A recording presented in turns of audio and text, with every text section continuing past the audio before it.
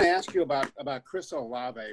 As somebody who plays with him and watches him every day on and off the field, what stands out to you the most about him? Just his consistency. So I'd say Chris never had a bad practice. He's always consistent, never drops anything. So I'd say that's the biggest thing with Chris is he's just always, the same, always consistent with the way he plays. Is he as quiet as he seems? When I first got here, he was more quiet, but, after getting to know him these last couple years, a year and a half, I say he's not as quiet. Nah. Okay. Thanks, Garrett. No problem. We'll go next to Austin Ward, Letterman Row. Austin. Garrett, what do you like about these jet sweeps that you're getting? Just the perimeter blocking, so our receiver room has put a big emphasis on that. Ever since the first week, we thought we didn't show up on the perimeter as much as we would like to. So since then, jet sweeps just been hitting well. And I'd say I owe that to the other receivers out there making throwing blocks for me. All right, next up, Tony Gerdeman, Buckeye Scoop. Tony. Garrett, you're putting up some pretty decent numbers right now. I'm just wondering how fun this is being in this passing offense for a guy like you. Yeah, being in this offense and playing with someone like Justin, he's always going to put it where it needs to be. So, it's just on, me, Chris, and J-Mo and Jackson, to make the play at that point. So, I feel like I've been in a lot of good situations to make plays, and then it's just on me to make the play at that point. So, what's the next step for the passing offense and you? Just, keeping it up, as the schedule goes on. So the weather's going to get colder. Teams are going to, get some film. So, I think just being able to be consistent with it throughout the season, that'll be the biggest thing for us. Thank you. All righty. We'll go next to Stephen Means from Cleveland.com. Stephen. Hey, Garrett, you're like 16, 17 games into your career here. Just has this gone, not necessarily the numbers part, but just the way they're using you, the way this offense from a passing standpoint has evolved since you've been here? Has this gone about the way you thought it would go and the way when Ryan Day was talking to you and recruiting you that it would go? Has this gone pretty much according to plan? Just watching the offense my senior year in high school with Dwayne, I saw a lot of things that, I wanted to be a part of. So I tried to come in with no expectations. So I wouldn't say as far as personal things go, I had expectations coming in, but just the way the offense has gone these last 2 years and the way we're opening it up in the passing game, yeah, I would say I expected this, yeah. When you were getting recruited, did they ever talk to you about you're going to play outside 1 year and then we're going to probably move you inside your sophomore year? Was that ever a conversation before this season? No, it wasn't a specific conversation, but, Coach Day said he liked how, he saw that I could play, any position at receiver. So he liked that coming out of high school. So I wouldn't say it was out of the question coming out. Thanks. All right, we'll go next to Dan Hope from 11 Warriors. Dan. Hey, Garrett, you joined a list of guys, Chris Carter, Terry Glenn, and David Boston, who've had 3 straight 100-yard games. Just what does that mean to you to have your name alongside those guys? Yeah, with those dudes putting up those records, those are the people I looked up to growing up. I wasn't able to watch most of them play just because of my age, but seeing my name along their names, that was super special to me. So, now I just got to try and keep it going, and hopefully, we can break some records. How do you build off that when you've had that kind of a start to the season? I'd say the biggest thing is I've said this a lot this interview, but just being consistent. So, getting good practice in, and that translating on Saturdays. So, if I feel like if I put the work in during the week, it'll translate to Saturday. Thanks, Garrett. All righty, next up, Nathan Baird, Cleveland.com. Nathan.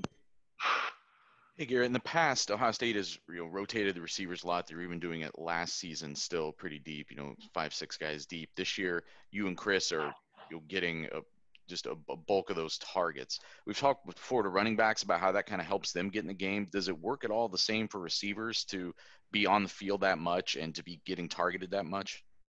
Yeah, being on the field, you definitely feel your groove, once you get going. So, when you're in your groove, the only thing that can really take that away is, getting taken out of the game and cooling back down. So, I say being able to, get a feel for the game and stay in there, and then also know I can count on the backups to come in and take my place and not miss a beat.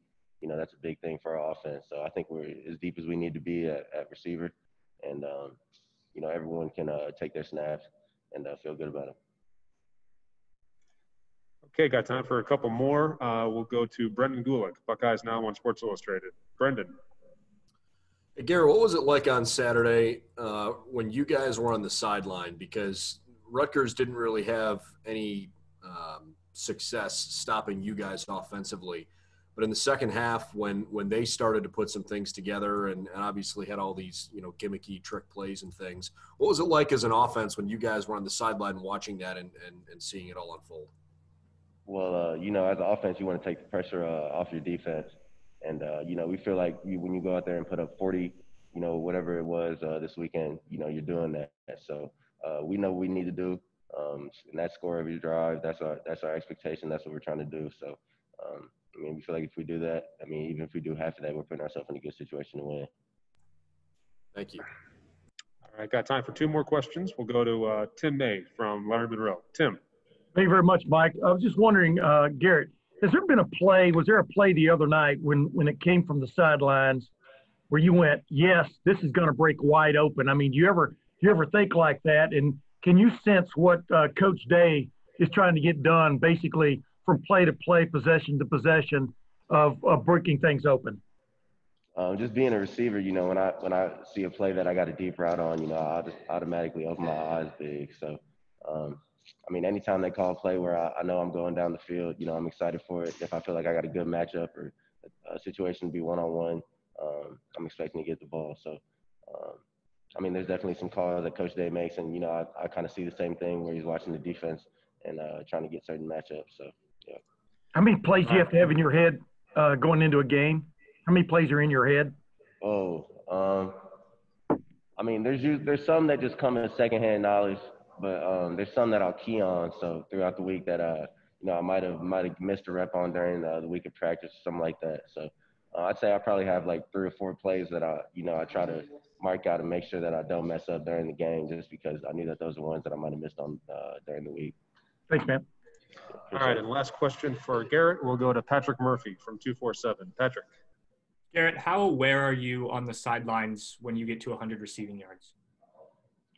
We have no clue. So, I'm just playing, and then once we get to the locker room, we figure that all out. But I usually have no clue. You kind of have a feel as a receiver, but there's nothing that pops up on the big board or anything that I've seen, at least, that that tells you. So I got no clue.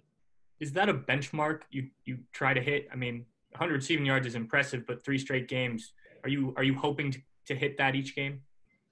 I'd say as a receiver, you got goals for yourself. You got personal goals, and 100 yards, usually is a landmark of a good game, for a receiver.